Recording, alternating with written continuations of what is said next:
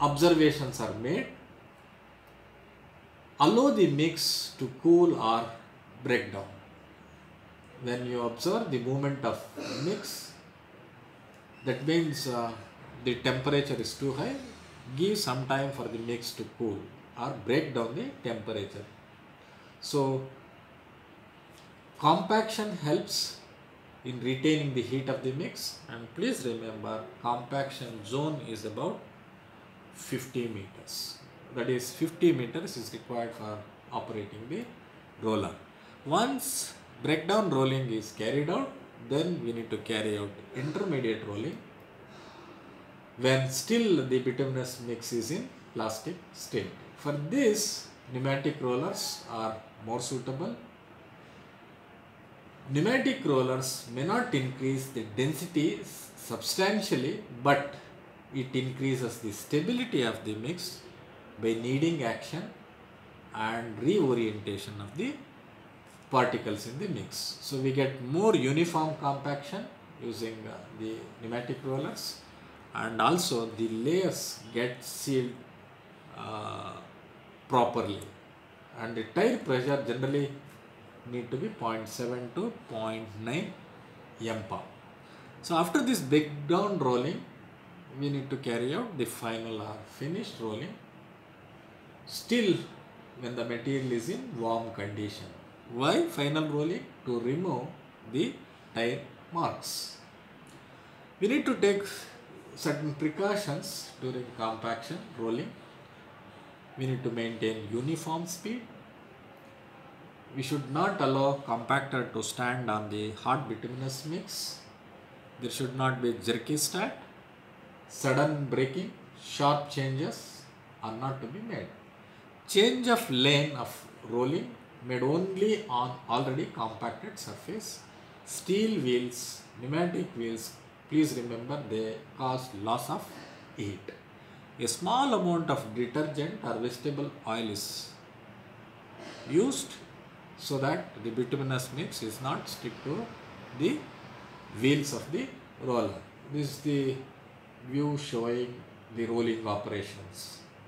There are vibratory rollers and the pneumatic rollers. This is another view showing the rolling operations. So rolling is important, as I said, it increases the density. So we need to carry out the quality control test during construction. This table indicates the quality control tests required during the construction of dense bituminous macadam or semi-dense bituminous concrete or bituminous concrete layer. We need to check the quality of binder by taking 2 samples per lot subjected to all or some tests as directed by the engineer in charge of the project. Aggregate impact value to 1 test to be conducted for every 350 cubic meter of aggregates. The shape test to be carried out for every 350 cubic meter of aggregates. 1 soundness test to be carried out, and similarly water absorption of aggregate test to be carried out for every source. Marshall test and binder content for each 400 tons of the mix to be carried out subjected to minimum of 2 tests per day. We need to check the density of the layer, compacted layer, for every 700 square meter area. Please remember, it is always better to construct a trial stretch for project conditions and then fixing of the guidelines before constructing any bituminous layer. So we should not adopt the guidelines of construction adopted for the project constructed elsewhere or by others. We need to adopt the guidelines by constructing the tile stretch, what is called markup. This is the roughness requirements for the bituminous layers. We say the surface is good, the quality of surface is good if the roughness is less than 2000 mm per kilometer. We say the surface quality is good if average, if it is the surface unevenness index is between 2000 to 3000. We say the surface quality is poor if the roughness exceeds 3000 mm per kilometer. Similarly for other type of layers, mixed seal surfacing, and this is for surface dressing. One of the important parameter or the property we need to control during construction of bituminous layers is segregation. What is this segregation? Segregation is the separation and consolidation of large size aggregates from the finer particles. This segregation may occur at the mixing plant, during transportation, or by improper paving operations.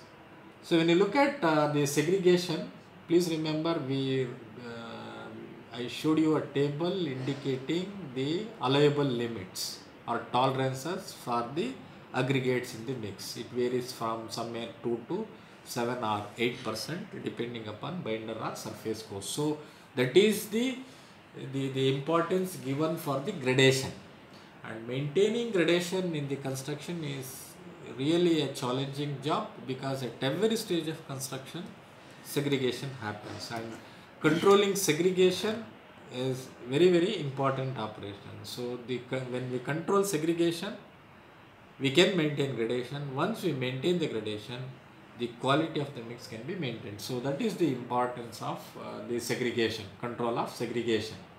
So why segregation in the plant? In the hot mix plant, the material may hang up of the feeders in the bin, maybe because of moisture. There can be segregation due to inadequate mixing time in the pug mill, lack of replacement of broken or twisted or ineffective paddles in the pug mill. Segregation can happen due to the level of material that we maintain, overloaded sometimes, underloaded sometimes, when we do not maintain head of material in the pug mill. This segregation can happen in the plant because of the motion when there is a free fall of the material to the hopper or the truck from the plant. It can happen. Segregation can happen during transportation because during transportation coarser materials roll down, or you are using a bigger tipper but tipper is not loaded fully, small mix, small batch of mix in the large truck, segregation happens. It can happen during discharging of the material from the tipper to the paver. If the rear gate does not open fully or partial openings prevent smooth flow, causing hang up.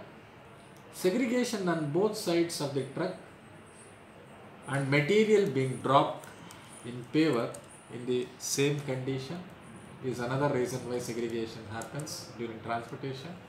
Segregation can occur in the paver because of insufficient material in the hopper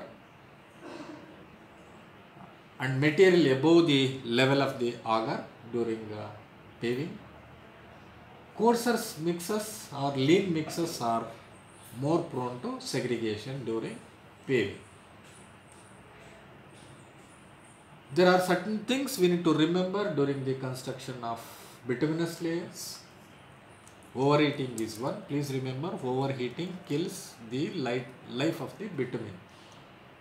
So we need to maintain the required temperature, and again we should not heat the mix for longer duration. That also reduces the life of the mix. We need to maintain proper gradation, and then exposing this dense bituminous macadam layer whenever we are constructing DBM layer or binder layers For heavy, these kind of binder layers, DBM or any binder layers, not to be exposed to the heavy traffic, heavy axle traffic or rainy conditions, rains, for longer durations, At the earliest, this binder courses, DBM or BM, especially BM should be, BM should not be exposed to the rains at all. It should be covered with a seal coat if that is the case, unless at the earliest. Even for DBM also, exposing DBM layer for longer duration without covering with a surface layer, it's not good. So whenever we are compacting asphalt layers, bituminous layers, high vibrations are dangerous, and compacting the bituminous mix at the lower temperatures is also not good.